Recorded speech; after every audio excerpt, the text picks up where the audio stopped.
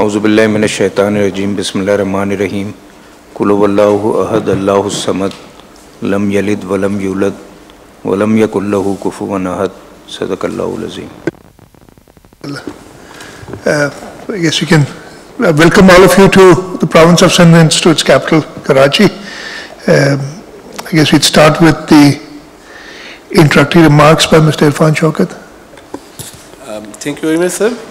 I'm Irfan Shaukat, Director Program at Foreign Service Academy, Islamabad. On behalf of the Foreign Service Academy and the participant of this 28 Junior Diplomatic course, I would like to thank you for receiving us and for the warm hospitality extended to us by the administration of the Karachi. So the Foreign Service Academy, as part of its outreach efforts, every year invites the diplomats from different countries to showcase them different aspects of Pakistan so that they can see by themselves the diversified culture and traditions of different provinces of Pakistan. So this year also we have invited 18 diplomats from 12 different countries spanning 3 continents who will spend 6 weeks with us.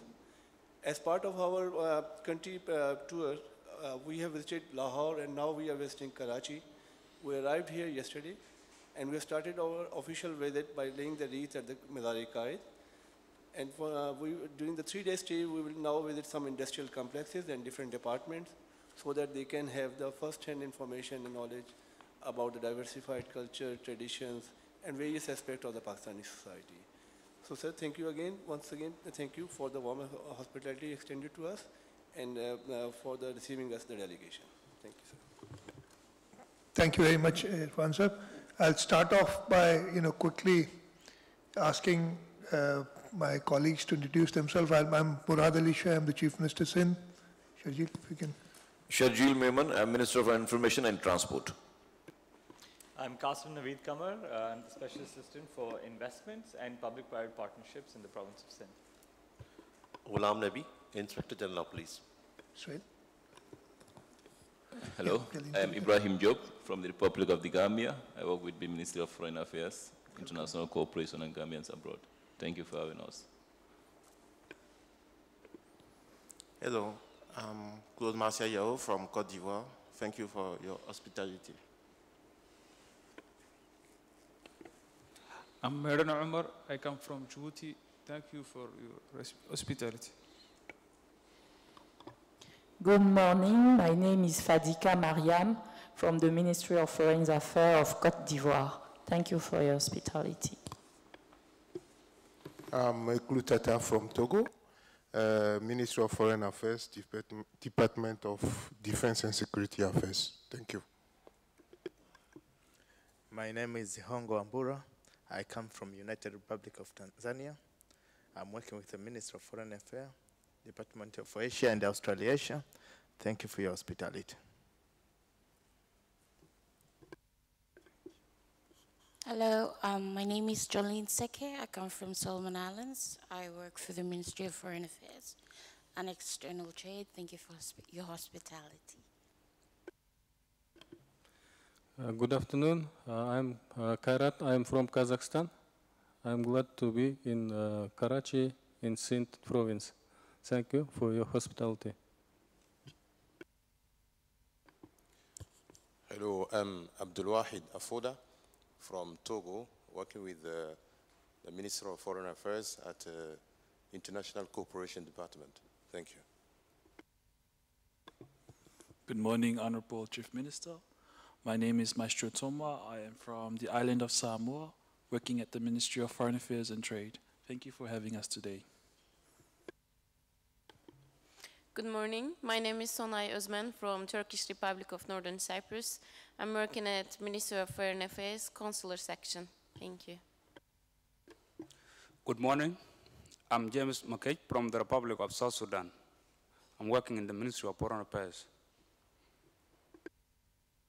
Good morning. I'm Lisbeth Guevara from Nicaragua. I work at the Ministry of Foreign Affairs. Good morning. My name is Serdar Durukan from Turkish Republic of Northern Cyprus. Thank you. Good morning. My name is Yashar from North Cyprus. Thank you for receiving us. Assalamu alaikum wa rahmatullahi wa barakatuh. My name is Nambairo Azena from Uganda, working with the Ministry of Foreign Affairs and the Consular Department. Thanks a lot for inviting us today here. Hello, my name is Bagdagul Japaralina. I'm from Kazakhstan. Thank you for having us today. Assalamu alaikum wa rahmatullahi wa barakatuh. My name is Salma Rajab Baraka from Ministry of Foreign Affairs and East Africa Cooperation. I'm from United Republic of Tanzania. Thank you. Assalamu alaikum. My name is Kashif and I'm working here as Deputy Secretary. Assalamu alaikum. I'm Abdul Rahim Sheikh, Secretary of Secretariats. Dr. Saeed Aman, Home Secretary, Government of Sindh. My name is Hassan Naqvi and I'm Chairman Planning and Development Board, Government of Sindh. I am Sohail Rajput. I am Chief Secretary, Government of Sindh. Thank you very much, and once again I welcome you to the province of Sindh and its capital Karachi. What I'll do is try in the next 5 to 10 minutes just talk about the province of Sindh, the government of Sindh, the initiatives that we're taking, and also touch on the recent floods that we've experienced in the country and especially in the province of Sindh. You've come to Sindh, you've come to Karachi, the capital. We are proud. Pakistan came into being as a Muslim country, and Islam in this region came into this region through the province of Sindh, and we are very proud of this. On top of this, when the country Pakistan was created by our founding fathers, Sindh Assembly was the first assembly to pass a resolution for creation of Pakistan, and so in that matter we also are proud that we consider ourselves as the creators of Pakistan. The province of Sindh has always been a cradle of peace. We are known as the land of Sufis and the land of mystics. We've had our problems, and especially starting the decade of the 80s, we had very serious law and order issues in the province of Sindh, where both our urban areas and our rural areas were hit by lawlessness. And this continued till about the middle of the last decade, till about 2013-14. And since then, and I'll just tell you, in 2013, Karachi was ranked as the 7th most dangerous city in the world. By the grace of Almighty Allah, with the sacrifices of our police services, the law enforcement agencies, the intelligence agencies, the resolve of the political government, we've been able to bring peace into this province and especially to this city. We used to have almost a terrorism incident on a daily basis in Karachi, and now what we are worried about is the street crime or the petty crime in the city, and which in a city of more than 20 million people would always be a problem. So from the 7th most dangerous city in the world, we are now, there's some ranking which is done, and we are more than 128 or some. We are improving every day. And with the revival of peace in the province, the present provincial government of Sindh, which is led by the Pakistan People's Party, and most recently in 2008, the Pakistan People's Party won the elections in the country and in the province of Sindh. And since 2008, we've had 3 successive governments by the Pakistan People's Party, and we've tried to economically revive this province. And I'll just talk about 2 or 3 very briefly 2 or 3 initiatives that we've done. First of all, I've got the Minister for Investment and the Minister in charge for the Public-Private Partnership Unit. We've got a very successful Public-Private Partnership Unit. We were the first province in the country which framed a law for public-private partnerships, knowing that we would not have the resources in the public sector to come up to the expectations of the people for development. So our public-private partnership came into being in 2009, 2010. We had the law in 2010, and as I told you, it's the most successful unit in the country, and it has been internationally recognized. The Economist magazine has ranked the public-private partnership initiative in Sindh as the 6th best in Asia. And we are one of the only 2 provinces, the subnational governments, who've been ranked along with sovereign states. And I'll just give an example. Sindh is ranked 6th, Pakistan is ranked at this was a couple of years ago, I'm sure we've improved since then. Pakistan was ranked at number 12. What we've done in public-private partnership is not only done infrastructure projects like roads, bridges, but we've also gone into the power plants, we've also gone into the service sector, and we've got under the Public-Private Partnership Act, we have educational institutions and health facilities where the government brings in the resources and we use the private sector to manage and run these institutions, and it has been very successful. Secondly, I'd want to talk about our Thar coal reserves and how we've been able to add to national economy. One of the greatest problems that we have is the lack of energy, the lack of power. And even now, majority of our energy is through imported oil or imported coal at the moment. We have the 6th largest coal reserves in the district of Tharparkar in Sindh. The coal reserves were discovered in 1992 during the government of late Prime Minister Shahid Mohtarma Benazir Bhutto. The Thar coal initiative was started. At that time, 2 power plants were being built, but unfortunately the subsequent governments put those on the back burner. And when the Pakistan People's Party government came back into power in 2008, we revived the Thar coal project, and at this point in time, we've got almost 2,600 megawatts. The last 13 and 20 megawatts would come on board in the first quarter next year. And we are positively contributing towards the energy requirements of the country, and we are now one of the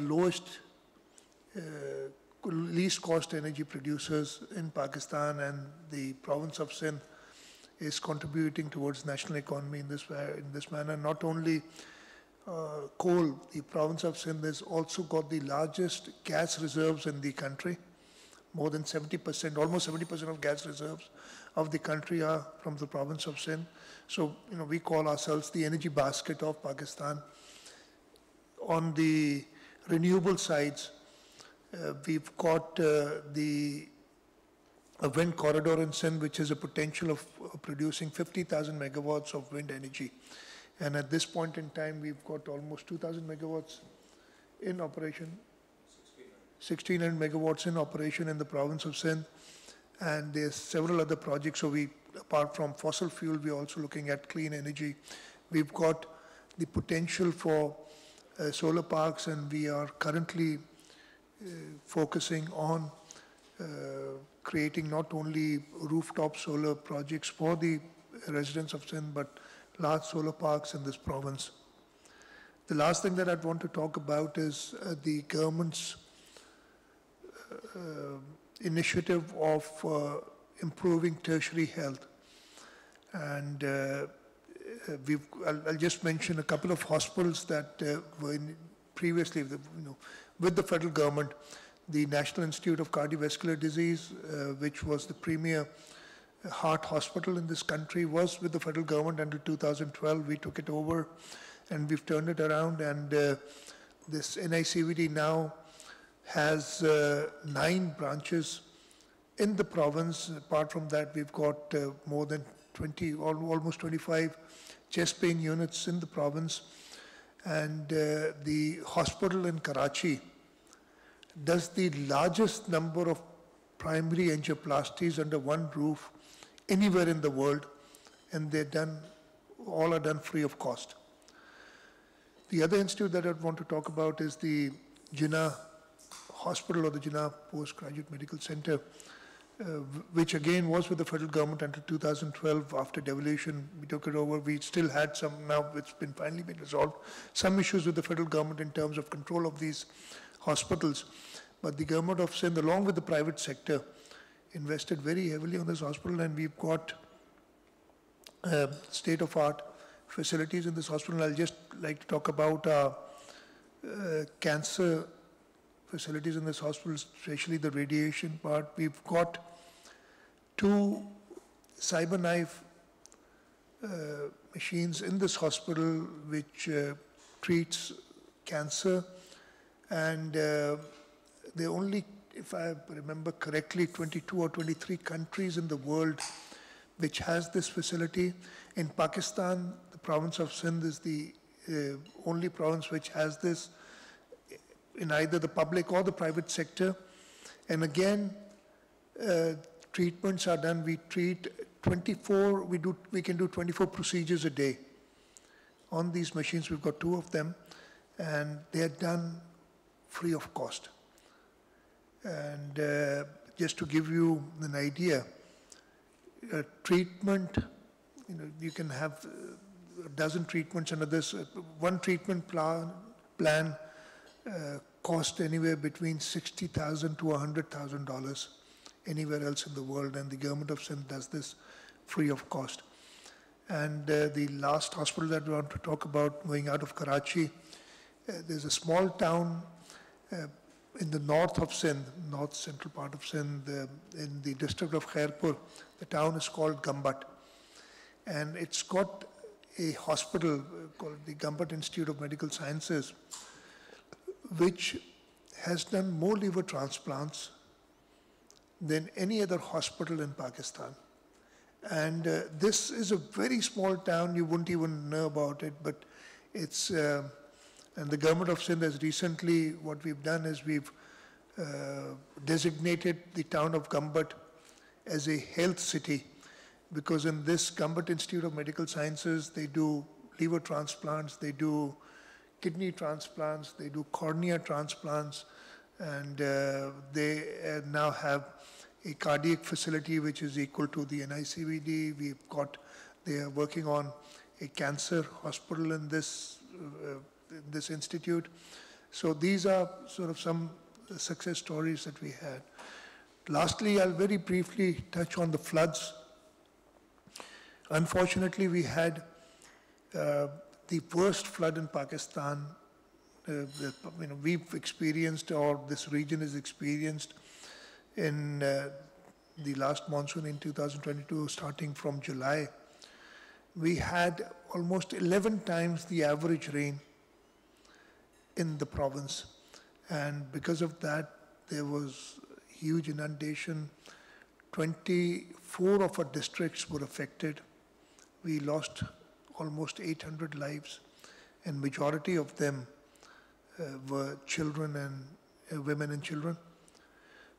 We've had 1.8 million houses which have been either partially or fully damaged.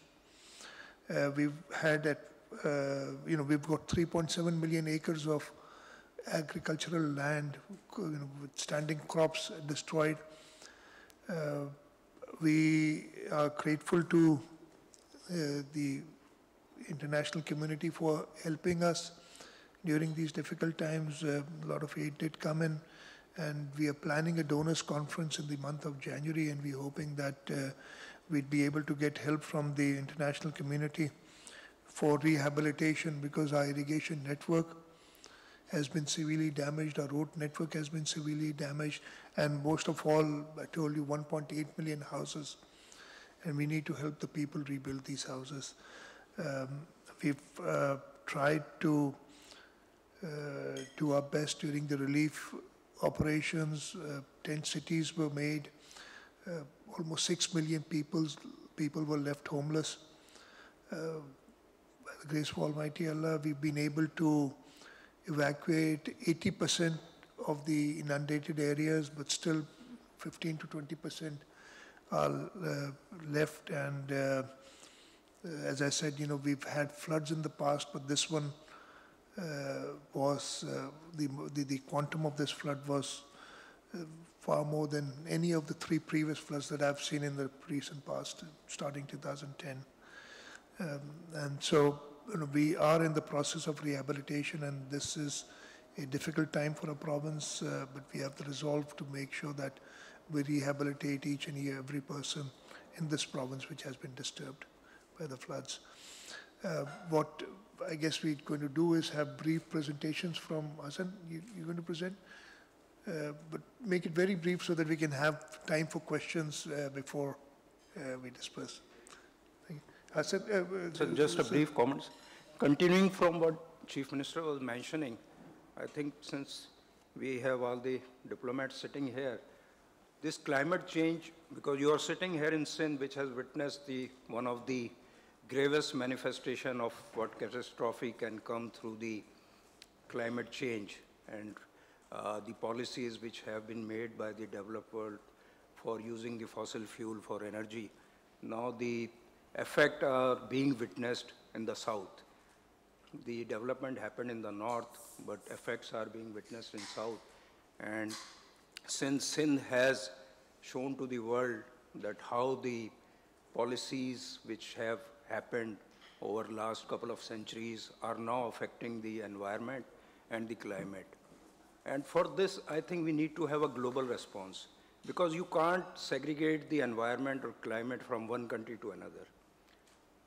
You have the borders which are there, but the climate we all share with each other. So whatever one country does affects the another country. So at global level, I think there has to be global diplomacy, because unless we have a unified global response to this, we will not be able to address this issue of the climate change. The recent event at Sharm el-Sheikh, COP27, I think the one good thing which has happened is establishment of loss and damage funds. And Pakistan took the lead in that. And as diplomats, I think we shall take this idea forward and try to get this fund established as soon as possible, so that the developing countries, which are the major affectees of this global phenomena, shall get some relief through the resources which the developed world has. Thank you.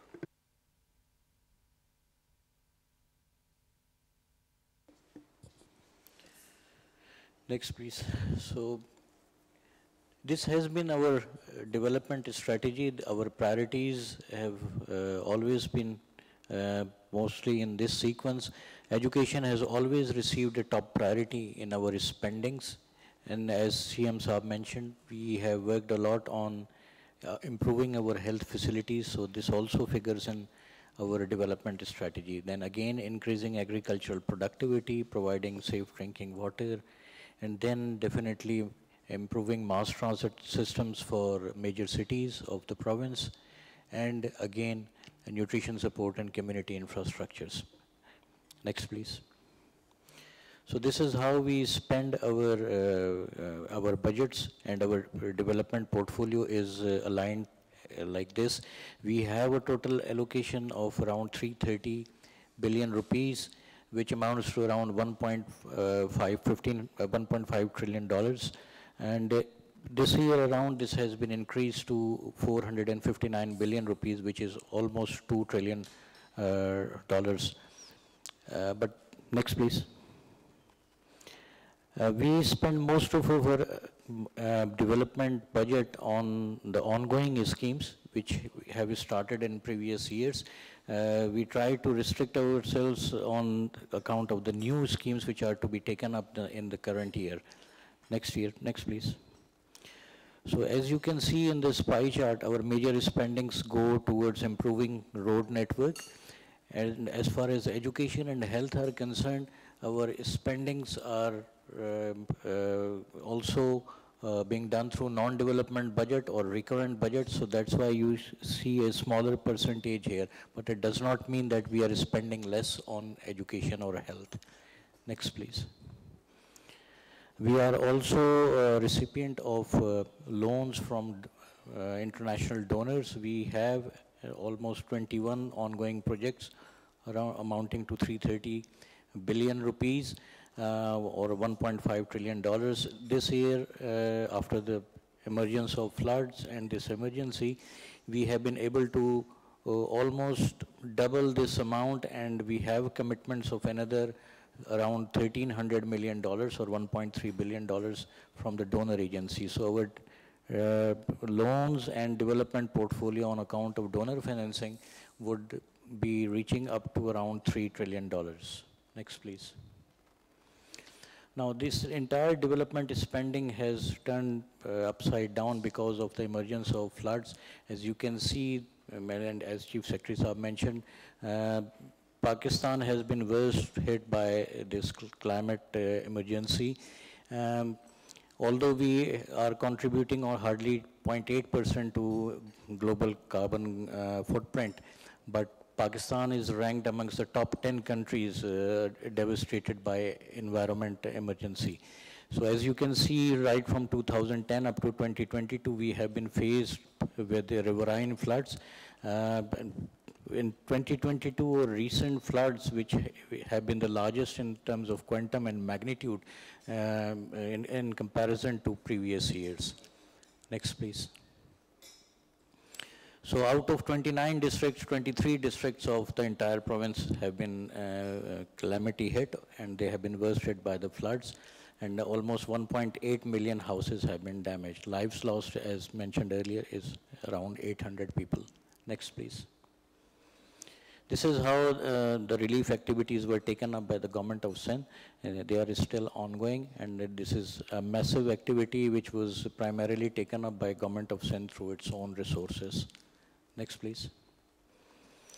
Now, this is to give you some measure of the damages, and this is how we will portray our case in upcoming donors conference, which is supposed to be held in mid of January. The housing damages are 55% or the largest in terms of quantum, and 20,000 of our schools have been damaged out of a total number of 40,000. Road network has been damaged, and our irrigation network has faced a huge damage. Next, please.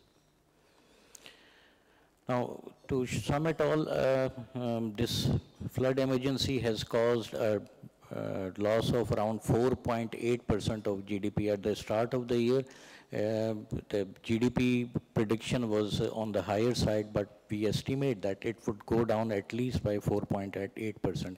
And this has been assessed by post-disaster need assessment, which was done by federal government. And next, please. We expect that poverty in Sindh would be increased by 8.9 and 9 percentage points, and almost 9 million people would be added below poverty line. Next, please. Now, this is the plan which we have drafted for our rehabilitation and post-flood scenario.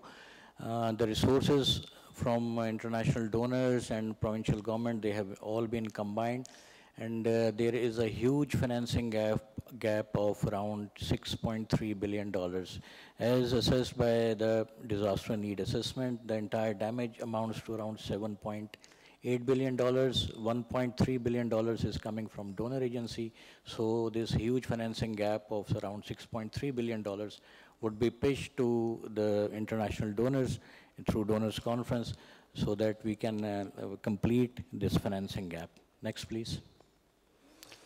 The city of Karachi, being the big metropolis and port city, receives importance from provincial government, and these are major projects which have been taken up by the provincial government. These are for improvement of its open spaces, its infrastructure, water and sewage system, and its solid waste management system. Again, we have few major projects on our transportation sectors which are already under execution. Next, please. As mentioned by Chief Minister Saab, we have already taken some major projects in public-private partnership, and public-private partnership has been a success story in the province of Sindh. Thank you. Any questions, Shaukat sir? Isaac, you want to add something? Questions, I think that, yeah.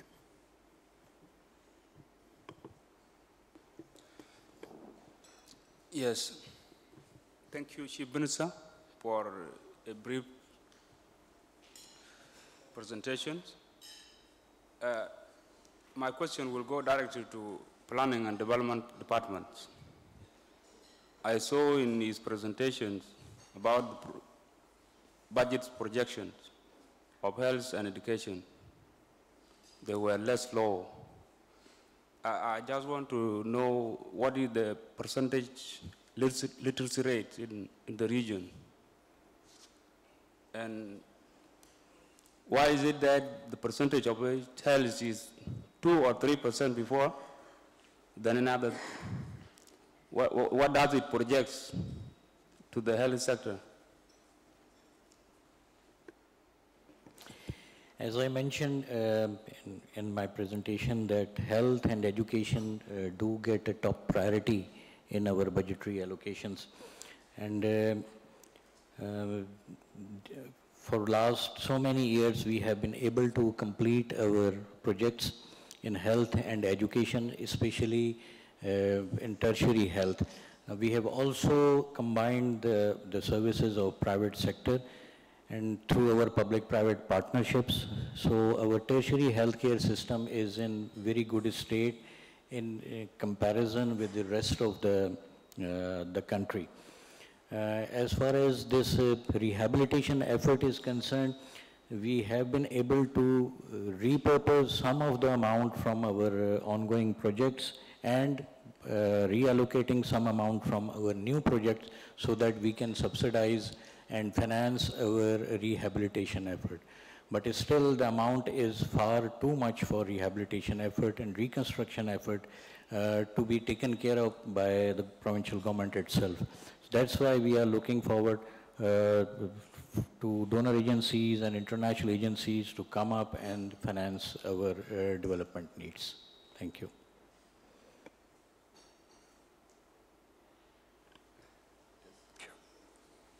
Thank you so much for the opportunity. My question is regarding the poverty, the increment in poverty line.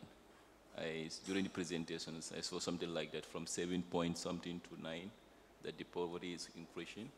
So is there any strategic plan to counterattack this? Because we all know poverty is related to social crimes and other things.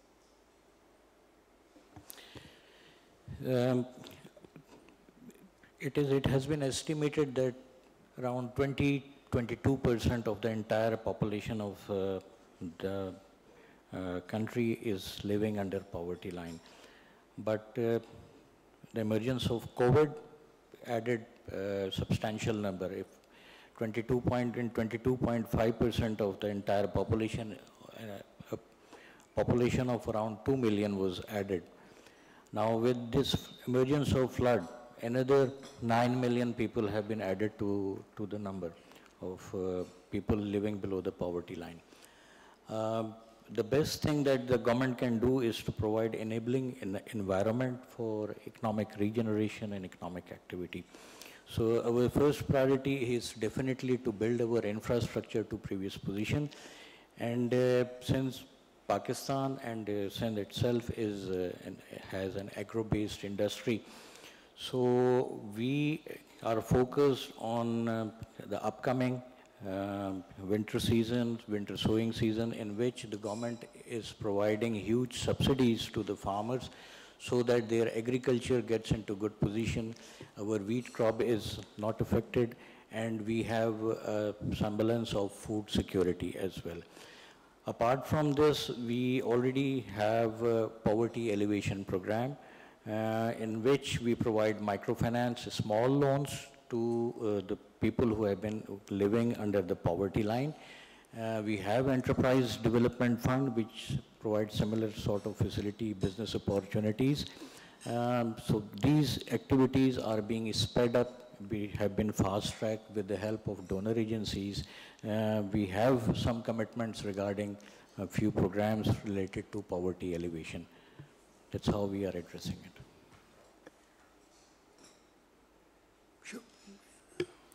Thank you. We know a lot about the security issues in the region, and I would like to know how does it affect your general budget? Thank you. You want to, I'll just quickly, and then I'll ask the IG also, Inspector General, to talk about the security situation. After education and health, the third area that we sort of spend the most money in our budget is security, to maintain law and order. We've, as I told you, we've had very bad times, and the last decade, the first half of the last decade was especially problematic. What we've done since then, though we've been increasing the police budget and the security budget every year, and in recent times, what we've done is the specialty areas. For example, the counter-terrorism department, we are investing a lot to build its capacity.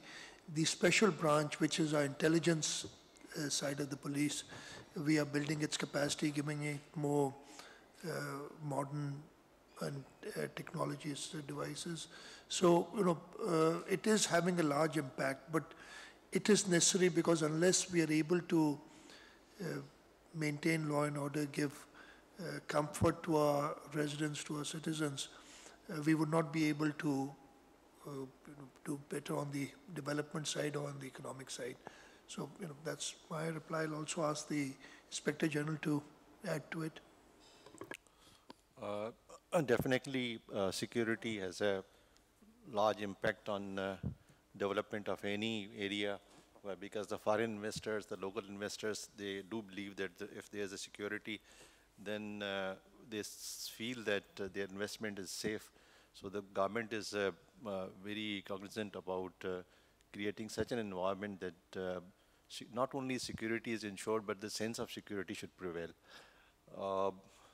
We are very mindful to invest in the projects which can create such security environment. Like internationally, as Chief Minister Saab has already told you, that we have now problem of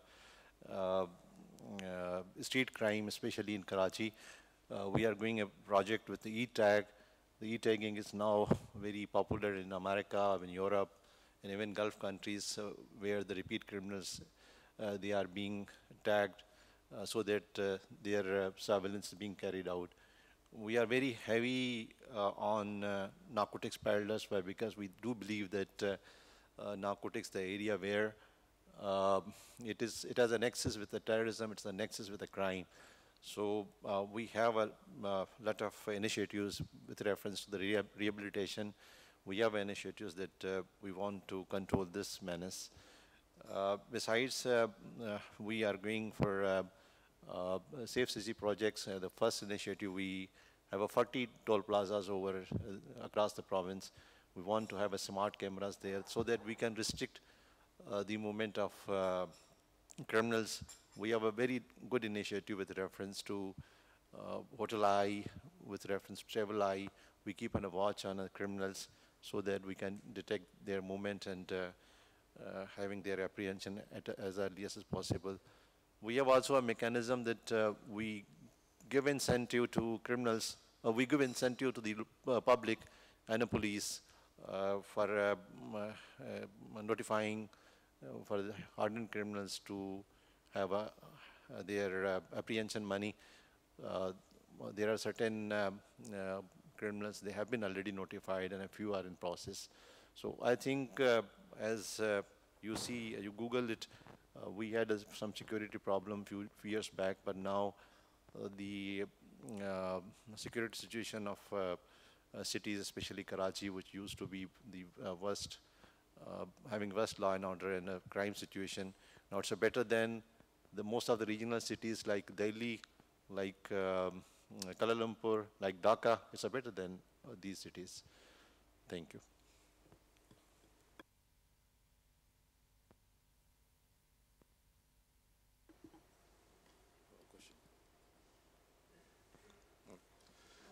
Thank you very much for the questions and the explanation you give us.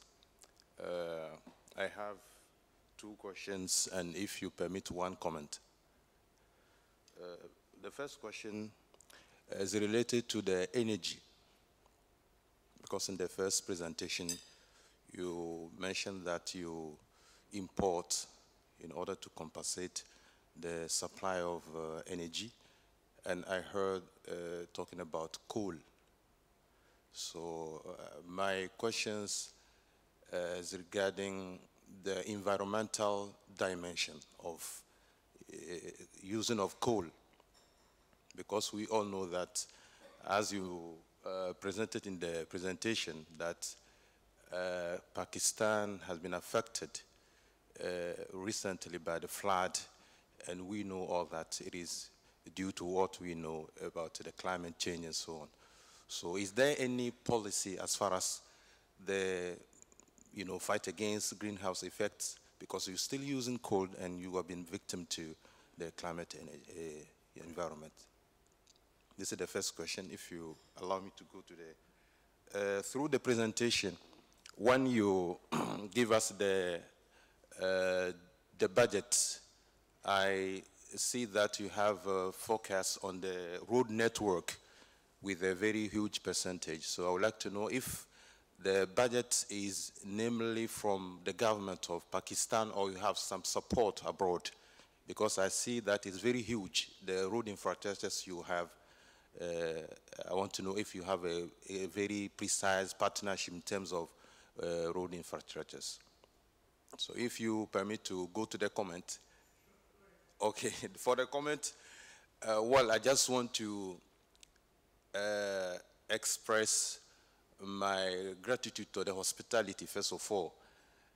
I should confess that before coming to Pakistan, when I told people that we are coming to Pakistan, Pakistan, you heard what happened to Pakistan? There are floods, there are this and that and so on. But I'm very impressed by the management of the catastrophe, and we, we are very impressed because it means that you have a good team of management of crisis, and we present our condolences to the victims, especially for the damages are very huge, and still you have a very good management. So I want to thank you on that. Thank you.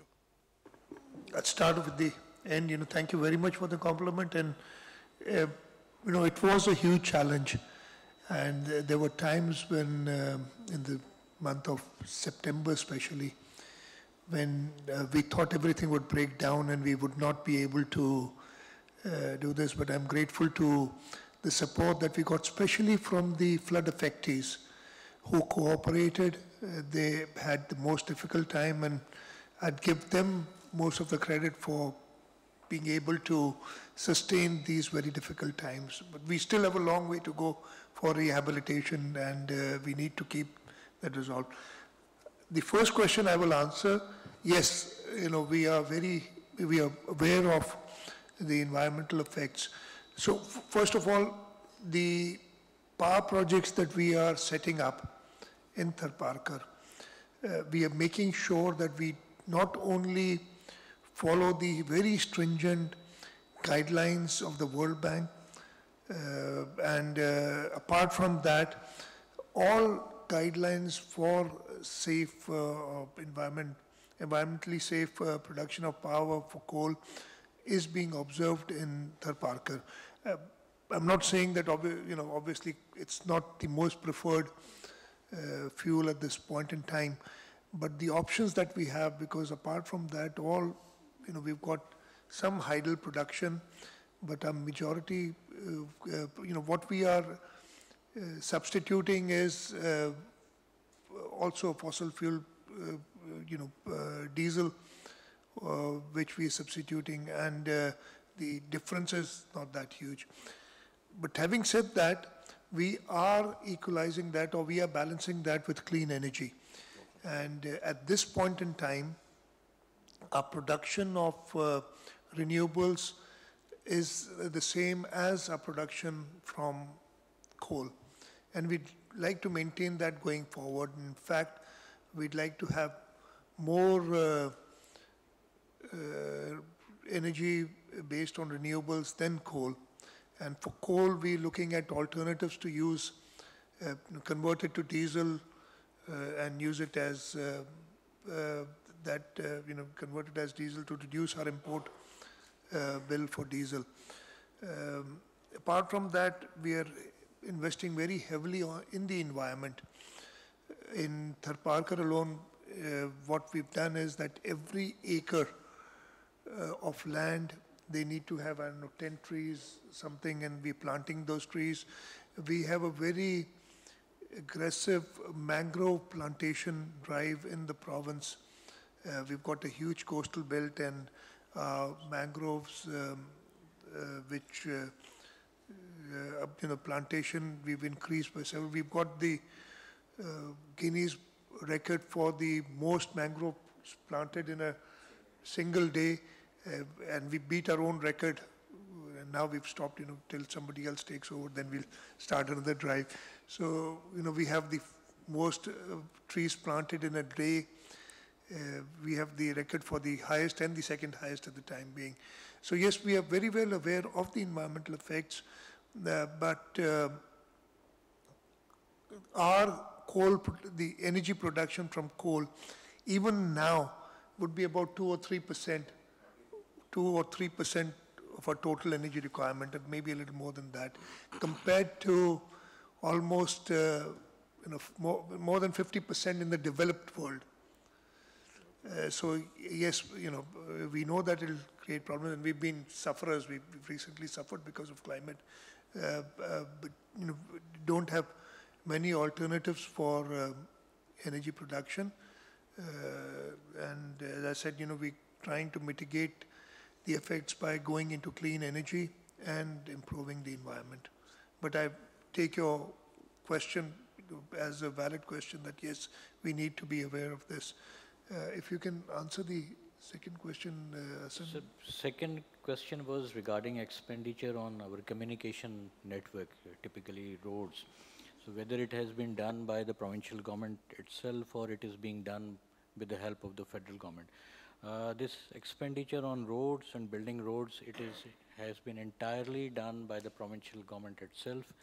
We get our share from the federal government. The taxes, all the taxes, primarily most of the taxes are being collected by the federal government, and they are divided amongst the provinces according to a set share. We get our share and we utilize it as decided by the provincial legislature. So this effort on the roads is being done entirely by the provincial government. Sir, thank you very much for taking the question from the group. I know we have already overshot the time for the meeting. Thank you very much for taking the question from the group, sir. Thank all of you for being here. And I hope you have a good time in Pakistan and you take back good memories from our country. Thank you.